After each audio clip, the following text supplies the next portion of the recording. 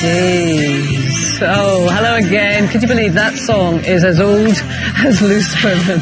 What? The show, not on. No, not on. Oh my God, that was 21 years boys, ago. and that was we both celebrated our 21st birthdays last year. There you go. We see the boys again.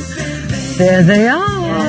But they look better than us. And we'll be taking a trip down memory lane with Westlife in just a moment. It is competition time, though, and we have a two-part Now, our next guests are one of the biggest bands of all time, with 55 million records sold and 94 awards under the belt. Westlife is finally ready to tackle one of their biggest dreams, performing at Wembley Stadium. Here to tell us all about it is Shane, Cian, Nicky and Mark. Hi, guys. How are you? Hello. Hi, Katie. Nicky, what are you wearing? And I hope that doesn't sound rude. Well, see, it's 20 years since we did Wembley Arena, or 21 years. So I found this stuck in the garage, buried. And the shops are closed, Kay, as you know, for the last 3 months. I've no new clothes. So I put on the old alien outfit from our first ever tour. Whoa, there it is, look. And it still fits. Oh, fantastic. Is that like the equivalent of being able to still get your wedding dress on? I think so. Wedding dress, yeah. I have my wedding dress on underneath. So, listen, you'll have to get your outfits ready, Shane, for this summer, because hopefully, fingers crossed, you're going to be back at Wembley. Yeah, Wembley Stadium, Kay. It's very exciting. Obviously, we were planning to do the show for the last year and a half, but now we're getting to do a second night, which is amazing. We've been asked to do a second night on the 22nd of August, and honestly, it's going to be the biggest weekend of our career, probably. I'm excited. I'm so excited. So, Cian, tell us, I think you're giving away like 1,000 tickets to frontline workers? That's right, yeah. In connection with the Sun, we're going to give 1,000 tickets away to frontline workers. Obviously, the frontline workers throughout the whole pandemic have been absolutely amazing, and just to be able to give something back is just so special. So you know, if you go on the Sun website, you'll be able to get all the details there if you are a frontline worker. But yeah, I mean, obviously the year that everybody has had, I think this weekend, Wembley weekend, Westlife Wembley weekend, it has a good ring to it. Will definitely be a weekend that everybody is going to be looking forward to. You know, even if you're not a Westlife fan, you want to come and see a great concert for a great weekend. You know, at the end of August this year, as much as we all thought that was never going to happen, we're just buzzing for it now. And Nicky, what about going international maybe? How about America? Yeah, well, I mean, America was pre-COVID. It was all planned for St. Patrick's Day next year. We were going to head over there, and it's still booked to visit New York, Boston, Chicago, etc. But just to follow on what Cian is saying, I mean, the year that we've had, I mean, who would have thought that we would be, you know, looking towards live shows? And I think it's a real positive. It's something for everyone to look forward to, for a night out coming. We've all been through absolute turmoil. So, you know, with the tickets for the frontline workers there, and just one night at the end of August for a party for everyone, I think we're all looking forward to that. Oh, God, we are all desperate for a party. Mark, you've got a baby girl now. So how different is touring going to be as a dad? Well, it's going to be very different. I think there's going to be a lot more early mornings and a lot less late nights. You know, I think like the lads had Layla wasn't born the last time we were on tour. She was born just afterwards.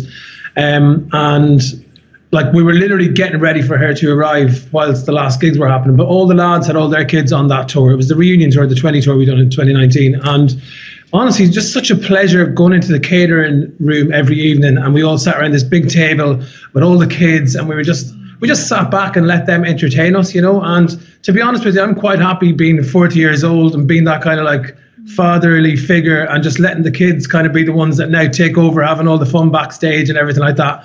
And you know, the kids were forming their own band backstage, and they used to put gigs on for us. And obviously now moving forward, I mean, Layla's going to be, well, Wembley-wise, Layla will be nearly 2, but the next time we kind of go properly on tour, she'll be 2 or 2.5, and I don't know, I think she's going to love it. She loves music. Yeah, there she is. in that video, right, we've been trying to get her to talk and say different words, and she was kind of like, no, I'm not going to say any of those words. And one day she just went, no. Snow, and then she hasn't spoken. But no, she's great. She's absolute apple of our eye. We love her. She's changed our lives. I mean, couldn't be happier. Oh, that's lovely. And Cian, do you all give each other parenting advice?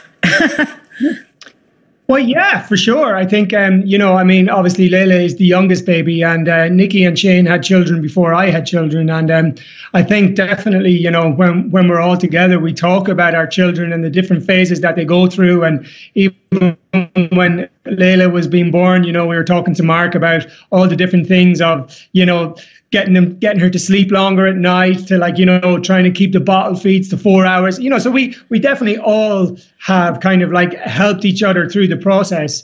And even still today, we're helping each other through the process, even talking about schooling, homeschooling. Myself and Shane were talking about the homeschooling stuff. And Shane's wife was very much telling me, not to get too stressed, just let it be.